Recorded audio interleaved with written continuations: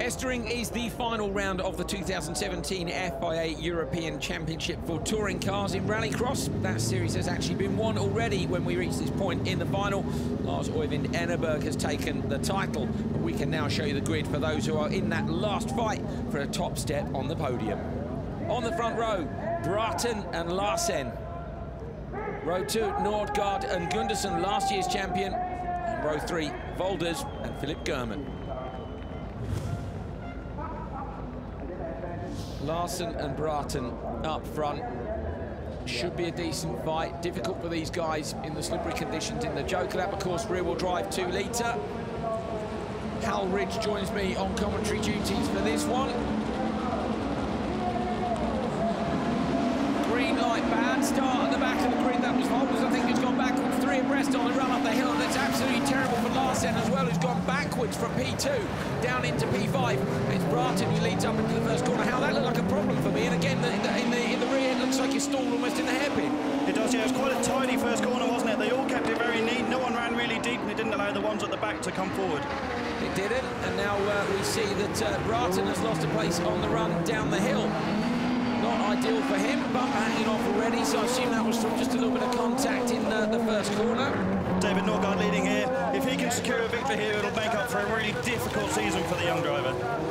We have seen mixed fortunes, haven't we? You know, when you look at last year champion Gundersen, the #1 car, just hasn't been able to put it together this year. Currently P7 in the championship, hasn't even had a podium.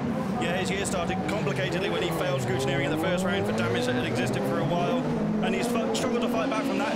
He secured the championship by finishing 5th here. I think last year he won the championship by a point over Magda Anderson. Again, he's looking for a great result to finish his season off. So Nordgaard leading from Brathen. P3 is Gundersen. Gundersen could, as I say, get that podium here. That would be nice. I think Brathen has now completely lost the rear bumper. Yeah, it's gone.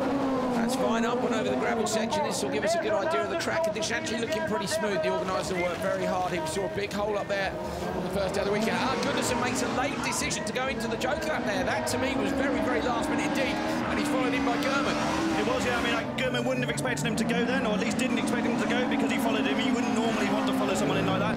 That's the right move from Gundersen. He had to get out of that traffic. He was right up behind the 2 leaders.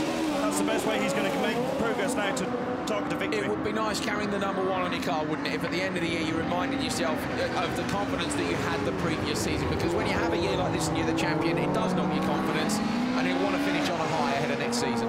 Absolutely, and the saying goes that you're only as good as your last result. To score a good result at the end of the year is what everyone's trying to achieve here. They certainly are.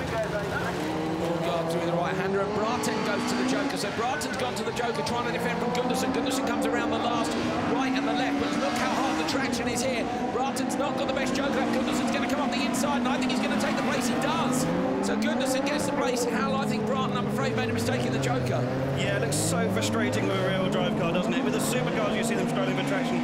Rear-wheel drive, you just sit there waiting for it to find some grip to drag you back up the hill again. You've got to be so patient, haven't you? I mean, we've seen, so, as you say, the supercars, even they with a tiny mistake are in the bank on the outside, but these guys are just waiting on the throttle, trying desperately to move forward. Volders has managed to catch up.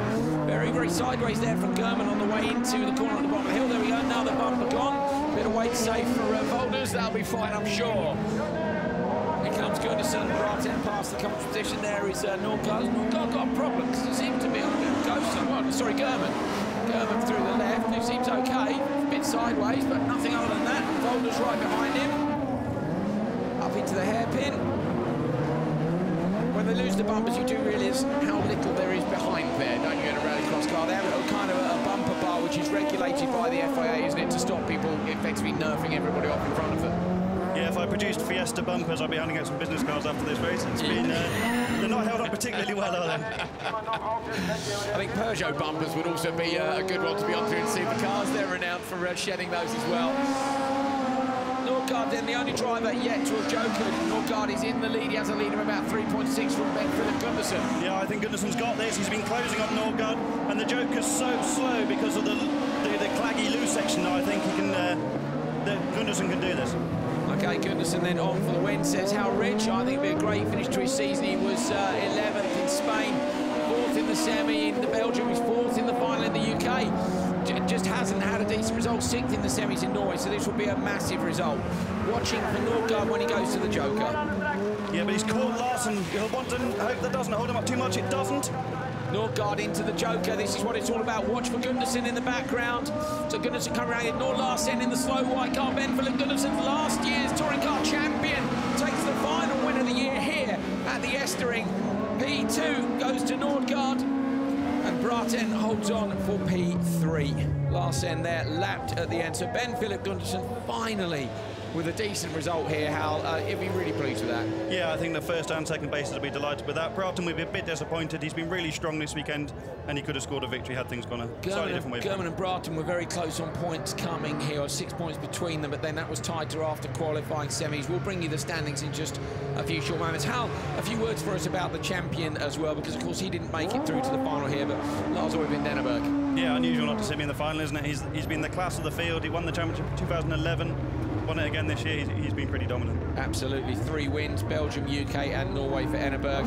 We'll hear from him in the World Rallycross Championship TV show today. Donuts for the touring car guys. That is something which they can do over a Super 1600 car. It is, yeah, but you've got to pull it off, haven't you? If you fail to do a donut when you attempt it, it's even more embarrassing than not trying to do it in the first place. I couldn't agree more. You need donut training. Pro only. Do not win and then do a bad donut. It's terrible. There we are, touring car race over in the background. You see, and as we say that now, we've got bad... OK, now we've got synchronised donuts. We had good donut, bad donut, now synchronised donuts. Touring car boys putting on a bit of a show for the crowd. You can see they appreciate it from the applause in the background. I'm not sure the marshals will appreciate picking up 1,000 pieces of rear bumper, which seem to be down there at the hairpin as well. Or the mechanics when you know you've got all that work to fix and you didn't even score a good result. Yes, they won't be over the moon, will they? Their poor old Larsen. That, to me, was an issue right at the start of the race because he was terribly slow to get away. Ben Philip Gundersen takes the final win of the year from Nordgaard, Braten, German, Volders and Kjetil Larsen, who we saw lapped and I think with a problem away from the line. And we'll try to bring you the championship points before we go. And, of course, we'll be able to see European Championship for touring cars again next season. I'll look back at that start. See what I mean about Larsen? You know, you think an issue straight away? Yeah, I think so. And Volders at the back just reacted slowly, didn't he? Yeah, Volders lost out there. Bit of abundant turmoil, but nothing to in there. And again, you see Volders lost out again, and Larsen again. I think that points towards technical uphill hairpin. You know, no power. And I said it was tight in the first corner, but Nordgaard did really well to hang on to the barrier on the inside and have the inside line for the hairpin at the bottom of the hill. So tidily done, especially with only the 2 driven wheels. This was Ben Philip Gundersen. Last-minute decision to Joker, absolutely the right one to do, Hal. It really was last minute. So he dove off to the right, the left, didn't we? We didn't think he was going to do that, and then you know managed to take the positions he needed to get the hammer down and chase the leader. Yeah, it really worked out for him, didn't it? Because he also covered off German behind him, who could easily have leapfrogged him had he stayed behind the top 2 for another lap and lost more time. It's a good decision. Whether it was the spotter or the driver, of course, we don't know. That was side by side up at the hairpin. Nordgaard into the Joker, and as Hal Ridge rightly pointed out, of course, the Joker here is very slow. And if you look in the background, there was Larsen on a go slow, Ben Philip Gundersen on a go fast, and he managed to take the win from Nordgaard. There are the final championship standings after round 5, the end of the season for 2017. A worthy champion in Lars Øyvind Enneberg taking 3 wins this year, Belgium, UK and Norway. Anders Neumann Braten moves up to 2nd place in the championship, and German drops down from P2 to P3 here. That is your podium. Those are the guys who will be picking up the big trophies at the gala dinner at the end of the year. Well done to all the competitors this year. Fantastic action as always. My thanks to Hal Ridge, and we look forward to you joining us for more touring car action in 2018.